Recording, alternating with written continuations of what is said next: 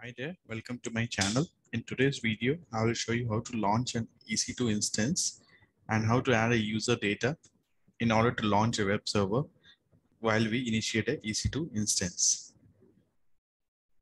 So basically EC2 instance, that is Elastic Cloud Compute Cloud. It provides you scalable computing capacity. It will also eliminate the needs that require to invest in hardware upfront. It can also help you to launch as many as virtual servers you need within fraction of seconds. And also we can configure the security and networking part also along with the storage or how much storage is required. That also we can configure it. Amazon EC2 also enables us to scale up and down depending upon the traffic, depending upon the requirements our application needs. So in today's lab, I will show you how to launch EC2, then how to add the user data to start a web server, and what are the basics about the start, stop, running instance, terminating instance, and what is a private and public IP address.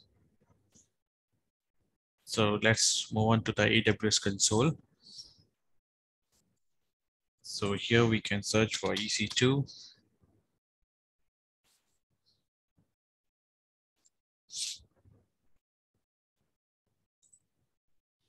So you can choose over here, launch instance,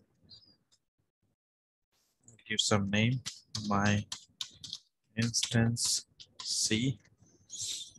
You can choose the images from here. You can see different operating systems are there that we can choose from. I'm choosing this Amazon Linux. So I'm just choosing this free tier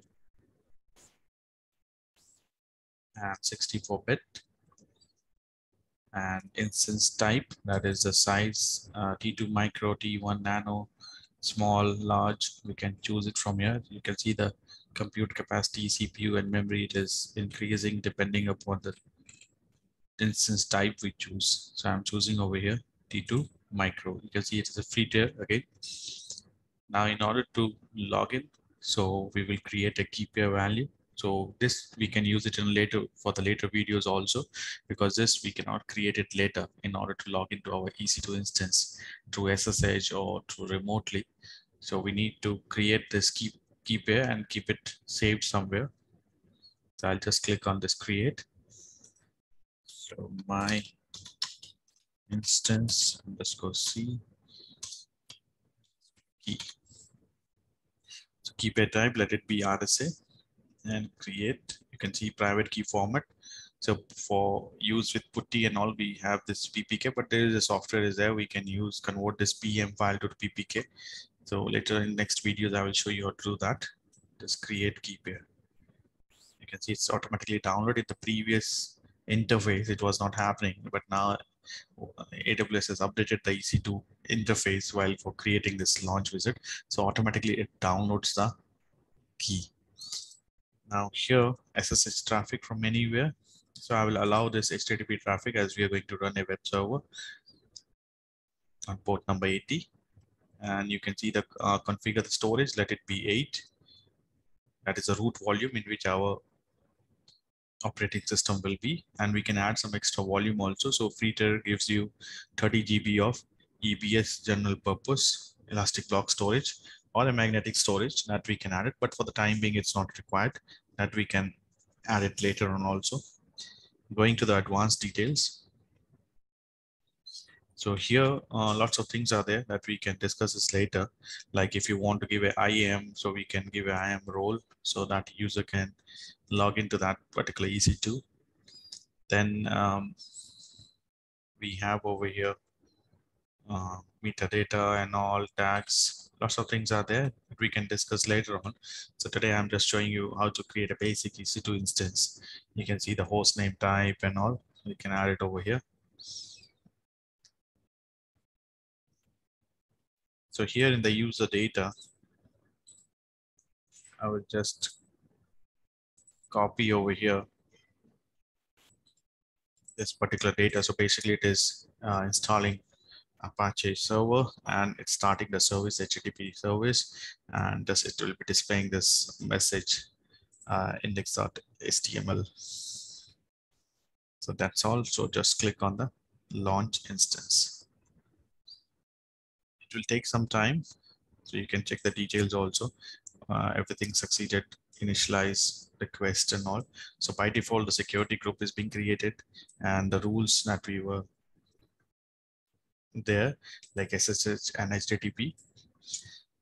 So in the previous interface, they were not there. We need to select it by default, or we need to select, but here it is by default, it's creating everything. So let's go to the instances over here so we can get a clear idea. So just refresh this one. So you can see it showing pending over here. It will take some time.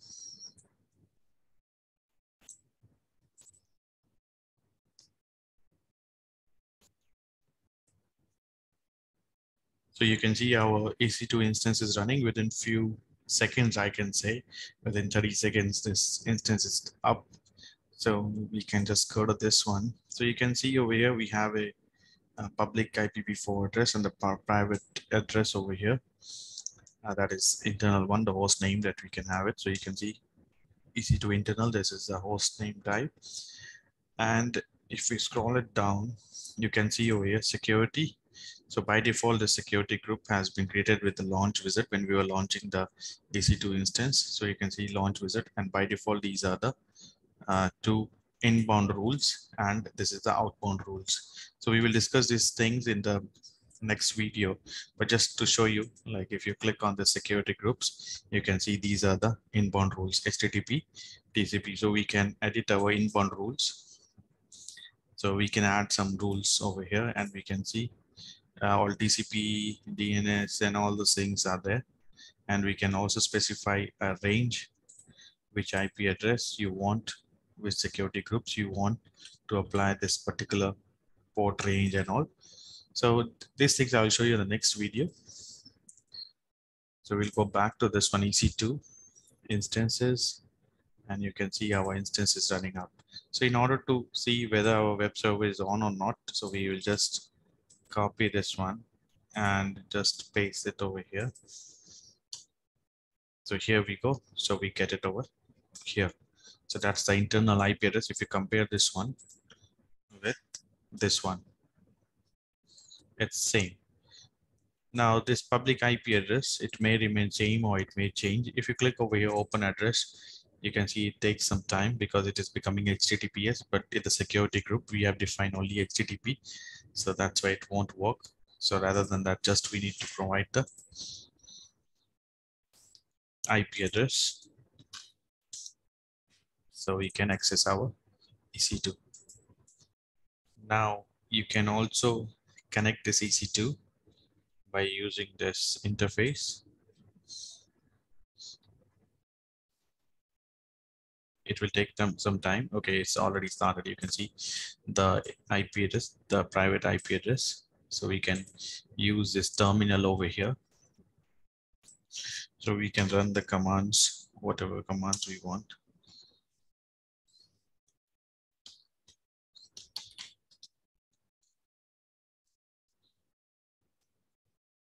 Okay, so we can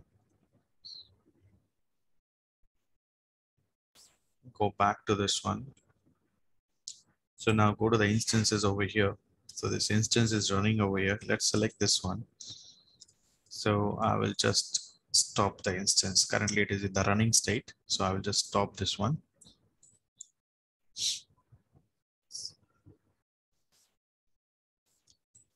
So now if I refresh this one, you can see it's not reachable.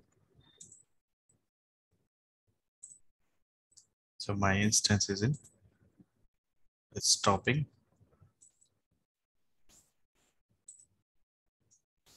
Now there is a difference. Even if I stop my instance, still it is being built. So in order to avoid any builds and all, we need to make it sure it's in the terminating state. So just in order to show you, so I just stopped this instance. So I cannot access my server, even I cannot access this one. So I cannot access my EC2 instance. Now, if you go back over here, you can see instance state is stopped. You cannot access it. Now I'll go back to this one and you can see start the instance.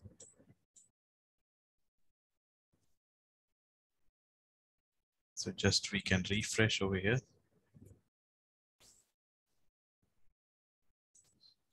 You can check over here, it's pending state.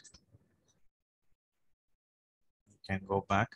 So you can see now the public IPv4 address has been changed, but still the internal one, the private one, it remains the same. So our public IP address will keep on changing if you stop and start the instance again. So previously it was 54.160.211.241, but now it is 180.207.150.249. So let me paste over here. So you can see our server is started again.